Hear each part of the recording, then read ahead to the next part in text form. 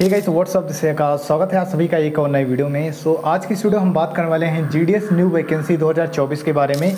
काफ़ी सारे लोगों ने यूट्यूब पर वीडियो बनाए हैं कि भाई वैकेंसी आ रही है, और लगातार कई सारे चैनल ऐसे हैं कि लगातार वो वीडियो डाल रहे हैं लगातार, और लोग देख भी रहे हैं, डेली की वीडियो डाल रहे हैं वो कि मार्च में आ रहा है, फरवरी में आ रहा है, मार्च में आ रहा है, बार बार ऐसे बताते रहते हैं, लेकिन वैकेंसी की नोटिफिकेशन नहीं आती है। तो एग्जैक्ट क्या है ये मैं आपको बताने वाला हूं कि वैकेंसी आखिर में कब तक आ जाएगी जीडीएस का। ठीक है, चलिए वीडियो को स्टार्ट करते हैं। वीडियो को लास्ट तक देखना है आपको। जैसा कि मैं आपको बता दूं, जीडीएस न्यू वैकेंसी 2024 जो कि है ग्रामीण डाक सेवक।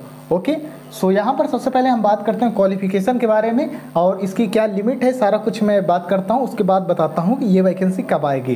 तो इसकी जो क्वालिफिकेशन है वो 10th पास, ठीक है, 10th पास हो आप तो भर सकते हो।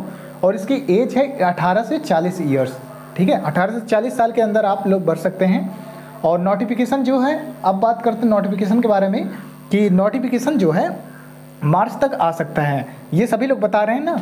लेकिन मैं आपको बता दूं, देखो मार्च का आज है 15 से 16 तारीख है, ठीक है, 15 से 20 दिन बचे हुए हैं। अब देखते हैं कि वैकेंसी आती है कि नहीं। बहुत लोग बोल रहे हैं ना, तो मैं आपको बता दूं केवल 50% चांस है कि मार्च के लास्ट तक आ सकती है वैकेंसी। अब इसको भी हम लोग कंफर्म नहीं कर सकते हैं, ठीक है भाई, क्योंकि ऑफिशियल नोटिफिकेशन आप जीडीएस ऑनलाइन वाले साइट पर जाकर देख सकते हैं। ओके, 50% चांस है। तो आप लोग कमेंट करके बताइए क्या आपको लगता है, आ सकता है कि नहीं।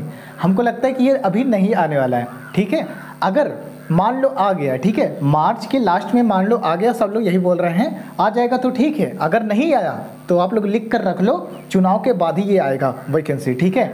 आई मीन समझ लो मई जून के अंदर में, ठीक है, मई जून तक समझ, यानी कि चुनाव जब भी होगा, मार्च या अप्रैल जब भी चुनाव है, आप लोग वो देख लीजिएगा, चुनाव के बाद वैकेंसी आने वाली है। ये आप लोग लिख के रख लो, इससे पहले नहीं आने वाली है, ठीक है।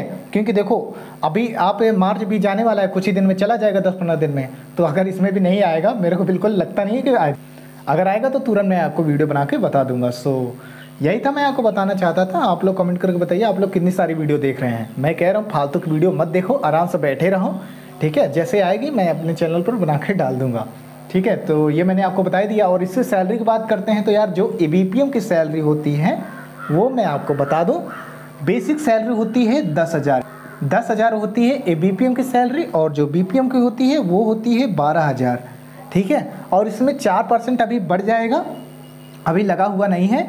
और देखो इसमें डीए वगैरह 4600, ओके, एबीपीएम का, उसको जोड़ के 14,805 रुपये कुछ बनते हैं, 14,800 कुछ ले सकते हैं समथिंग, वो एबीपीएम का होता है।